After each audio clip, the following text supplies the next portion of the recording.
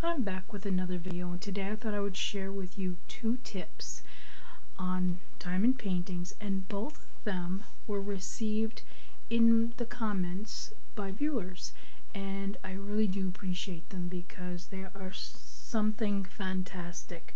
The first one I'm going to share with you is as to when you have the little bit of extra glue that shows up, in these small areas. There might be this little extra glue that, causes it to be sticky. And sometimes it happens on the outside around, and it depends how you want to cover it, with your frame and whatnot, as to what you really want to do with it, whether it affects you. And if you didn't want to actually frame it and do something else with it, leave it a little bit more exposed, you don't want to, and especially if you don't put a glass over it, you don't want dust and like cat hairs or animal fur or whatever it could be floating around your house to get in there. And basically the tip is using some baby powder. Now you can use any powder you want to. You can even use cornstarch if you want to. This here is just baby powder, and I put it into the lid of a makeup jar. So I use everything, yes I do, if it's handy, and then using a cotton swab, you just basically rub it right onto where it was sticky, and then you can take a little bit of the excess off and no longer sticky. So that works really well, and it's a fantastic tip, and see, this one had just a little bit of excess glue in certain spots. So now I would say that you probably would not have to redo this again, unless you live in probably a more humid climate where it could possibly work in that way, where it would somehow come off and leave it tacky again. That would be my only thought, but probably not.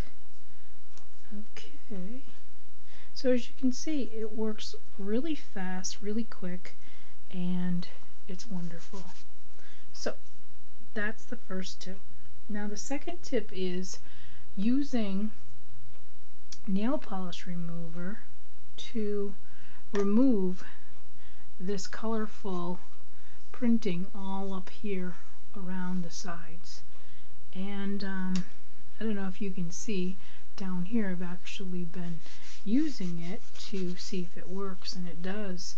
So I just have this nail polish remover that's a non-acetone. I'm not sure if the acetone would work better, quicker. Perhaps it would.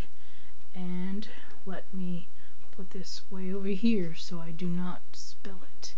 I'm using the cap right now and using another cotton swab, clean one, and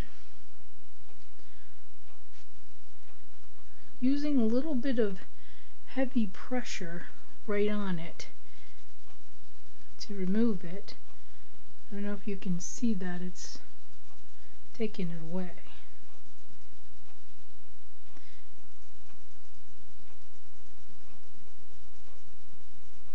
So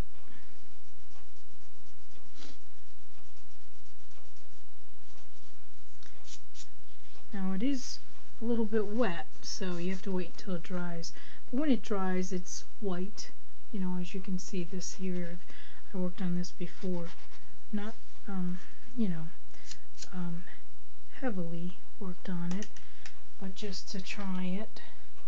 And the only thing I can tell you is it does take off this top layer of sheen that's on there. You can see that. But that's up to you whether you care that that's like that. And you can always add a little bit of either spray or the Mod Podge, high gloss and get your shine back if that's a concern to you. But it does work, and it takes some time. I'm not sure if it would work better on others, or if it you definitely need it to be the acetone type. I'm not positive. And as I said, these two tips were in my viewer comments, and it does work.